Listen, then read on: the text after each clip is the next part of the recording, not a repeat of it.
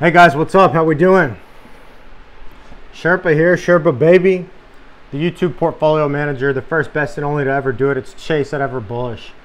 I have a new microphone. Thank you for all the feedback from everybody out there. I do care about the content I'm putting out there, so I just wanted to step this shit up for you. I'm a trader first. I'm running this company second. But the main point is I'm giving you free content and helping you become a better investor. I'm feeling zenned out today, baby. I'm feeling good. I'm loving it. We're telling the future as it happens. What we did last week was incredible. It does bear mentioning that we called it. We took agency of our own investments, which is the Ever Bullish mission. We made money in a down market, and we called it. We told you it was going to happen, and we did it, and it happened. And now we're going to take advantage of it, step on their neck, make that money back on the upside. I freewheel all these videos, but this one is actually a second, and I'm feeling zenned, but I'm a little bit fired up, only because I made about a 30-minute video and my phone just stopped recording. I don't know if it has to do with the microphone or if it's just a dumb boomer tech thing that I'm not aware of, because I'm not great at this stuff. But let's get to it. It's not about me, it's about you, it's about your trades. Let's fucking get on the train and go. All right, July 18, 2020. Everbullish.com. Go to everbullish.com. Fire it up in your browser. Everbullish.com. Subscribe to the free newsletter. Buy one of the portfolios, premium portfolios. We'll get to that in a minute.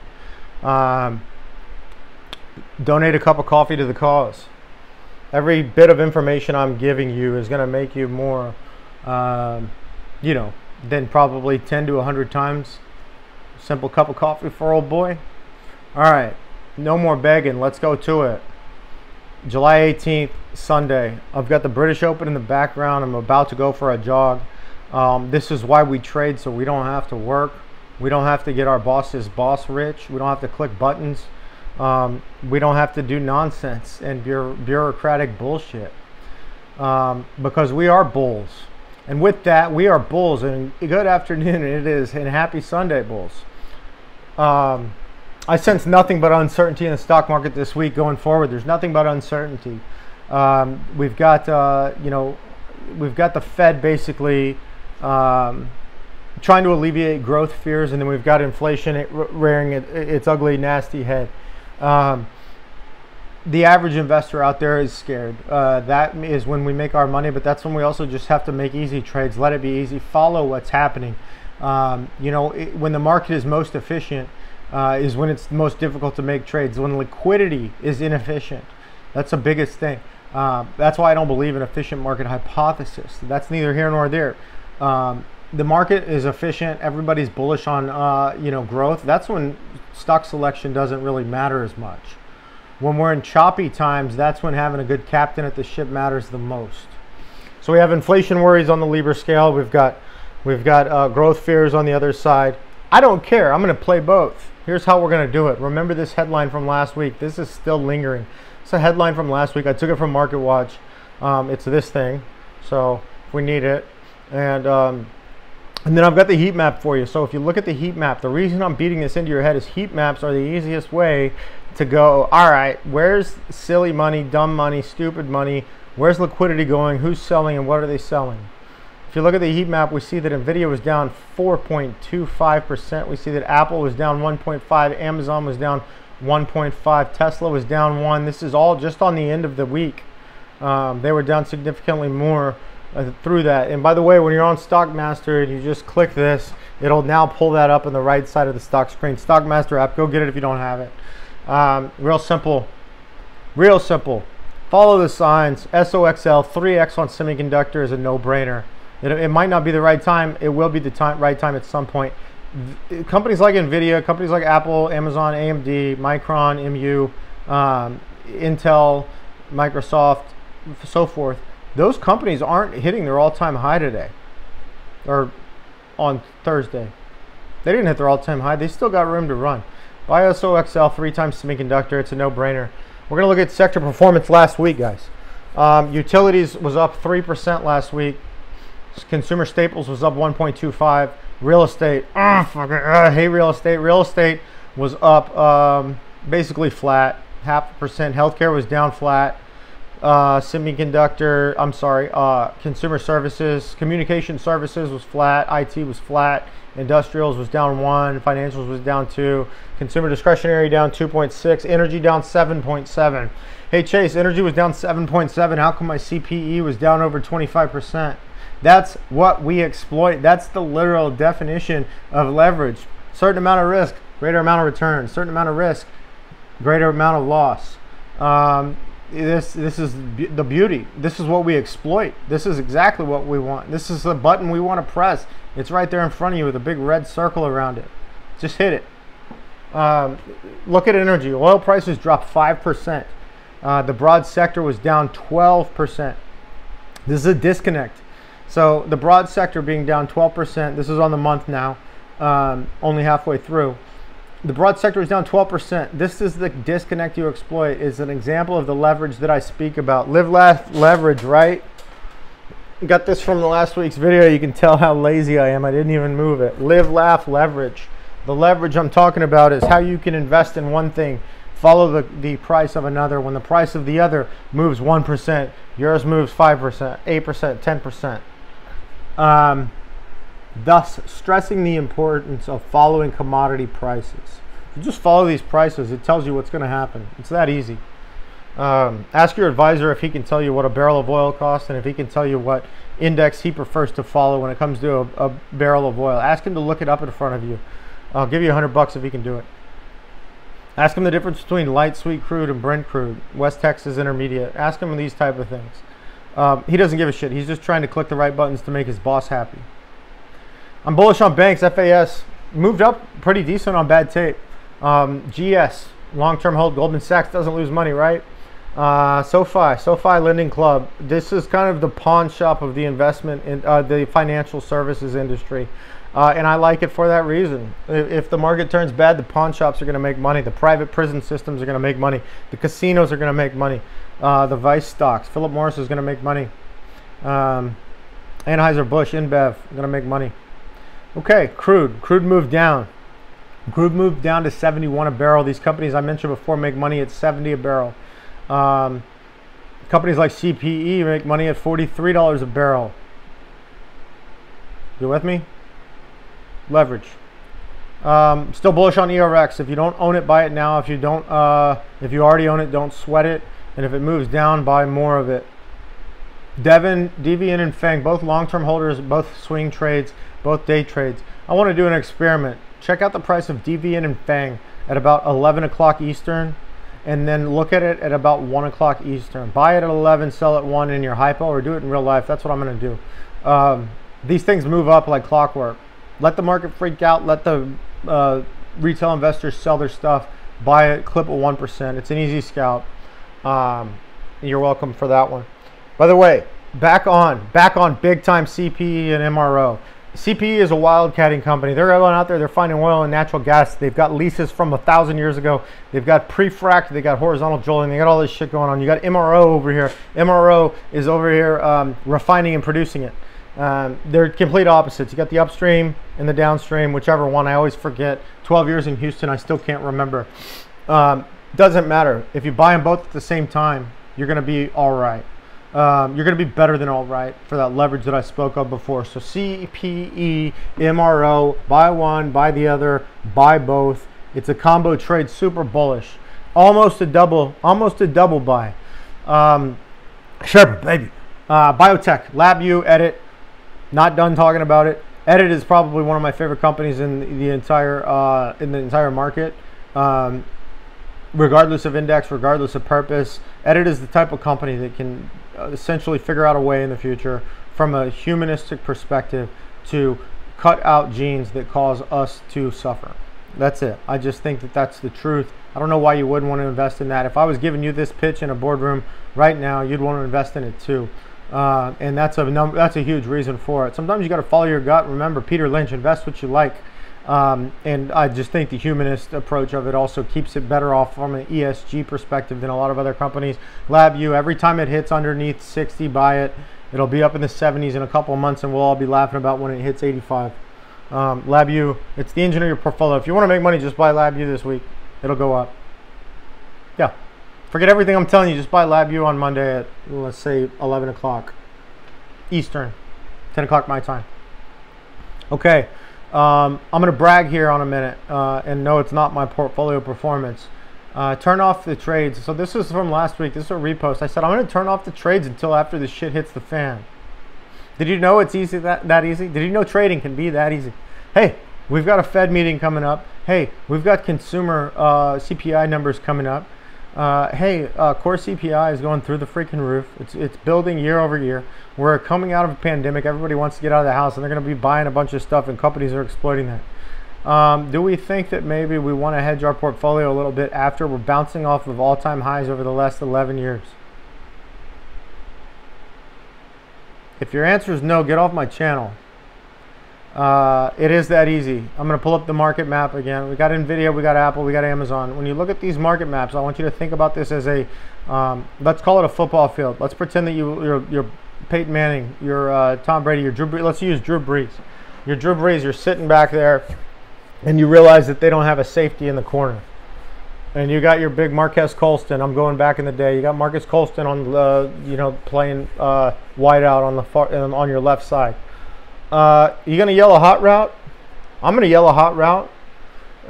If you're Peyton Manning, you're gonna yell Omaha, whatever that means. You're just gonna throw it to the guy. The market is showing you what players aren't in what position, and all you got to do is throw it. Throw the ball. Let it be easy. Let it be an easy trade. Scalp, scalp, scalp. You want to make money this week? Scalp, scalp. We've got Soxl, SQ. By the way, we're going to talk more about that. We've got Apple. We've got Amazon. Still bullish. We got Nvidia. We got AMAT. Just dropped, right? Still bullish. These are going to be easy scalps. The most important thing here is that it's going to be when you get in. That's why I like trading hedged. I buy Shorty. I think the market's going to go down. Buy it with a small amount of my portfolio, though it controls 3 times that amount of my portfolio. I'm going to buy it. If the market goes down like I think it does, I'm going to sell it. I'm going to use that money to buy into Nvidia, Applied Materials, SQ, Apple, Amazon, or Soxl. Depending upon your level of risk, it's that easy. Come with me. Let's get to the top. Bitcoin, $31. Bitcoin fell. Didn't expect that. I still like it better than SPY. We're going to get straight to this because I've got it all written down here for you. ETHE, Bitcoin, Grayscale, Ethereum Trust. If you want to beat the market next month, I would put anything against this. I would say, or on this, I would say that Ethereum does better than the S&P 500 for the next month. If you don't agree with me, got it.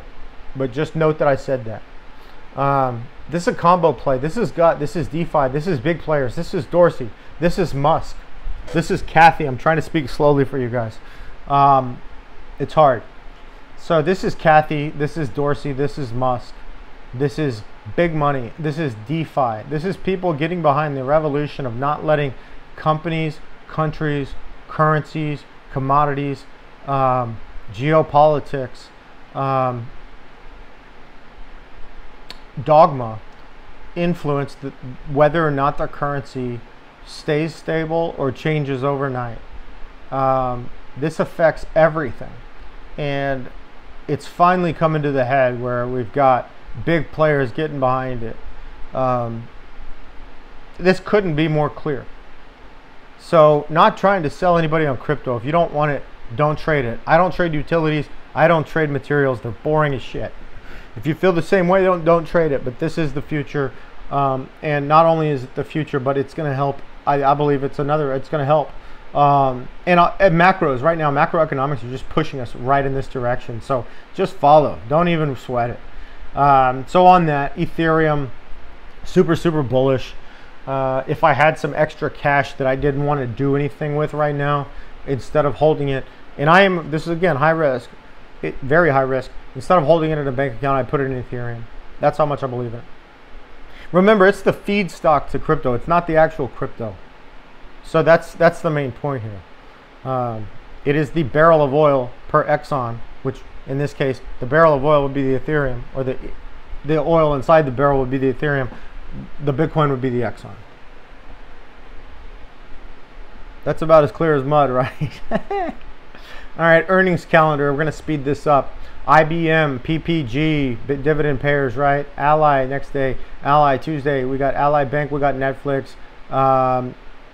Next day, we've got Coca-Cola, another dividend pair. Johnson & Johnson, another dividend pair. Verizon, another dividend pair. Holding of the ever bullish dividend portfolio, by the way. We got Discover Card, which I love. Add that to your list, by the way. Discover Card is fantastic. Snapchat, creepy, weird. I'm just a boomer. I don't fully understand social media. As you can tell, if you follow me, I don't really get it, but I'm trying.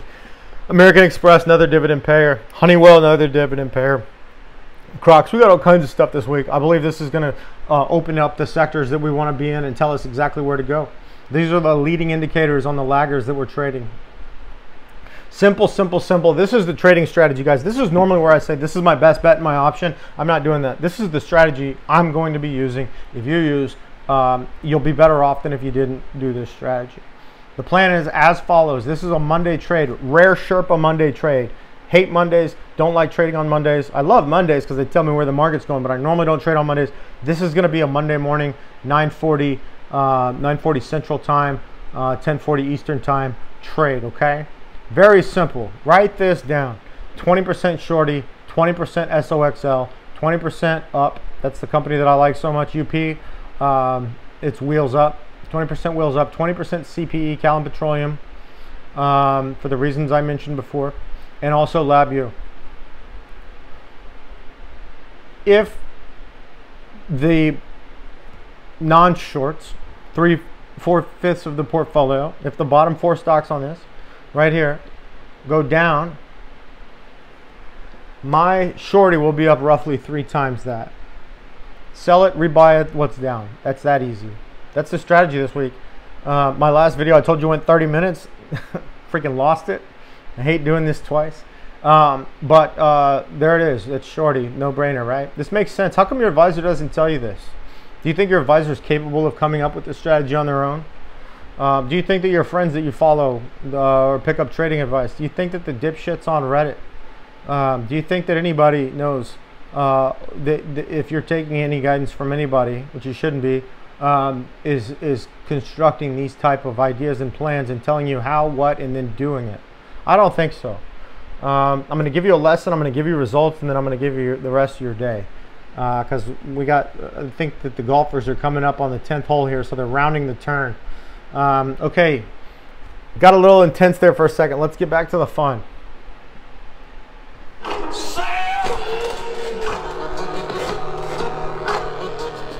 I love that. Let's sail with it.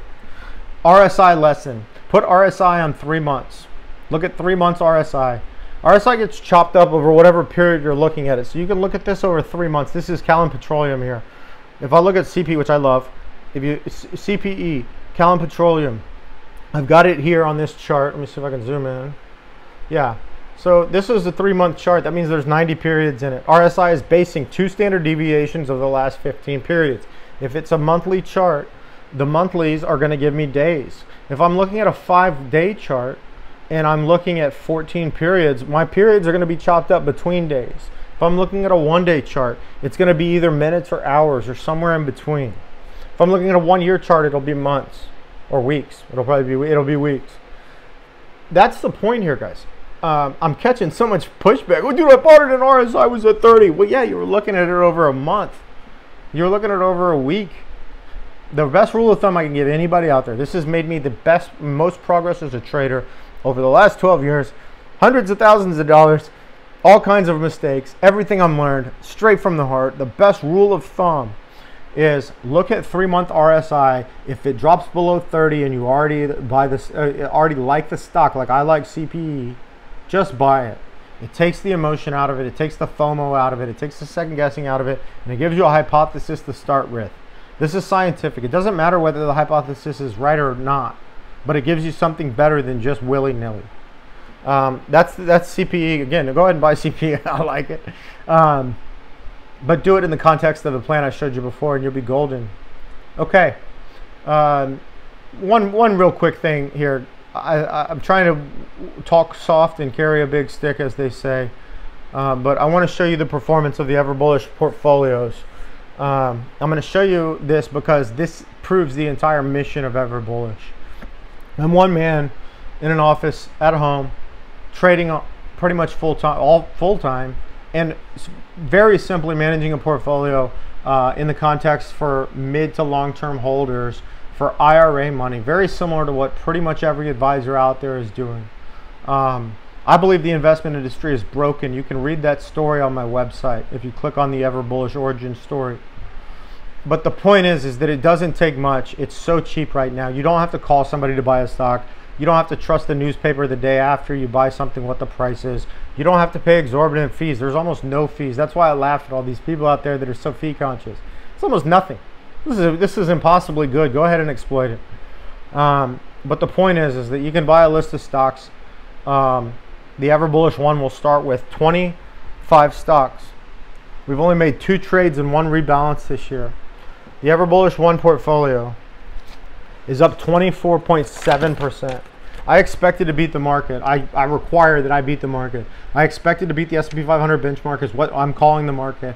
I expected this by about 4 to 5% at this point through the year. I'm up over 9% over it this year by picking 25 stocks, weighting them as appropriately with a forward-looking perspective on the market, making changes when I need to. Remember, I sold out of Bitcoin.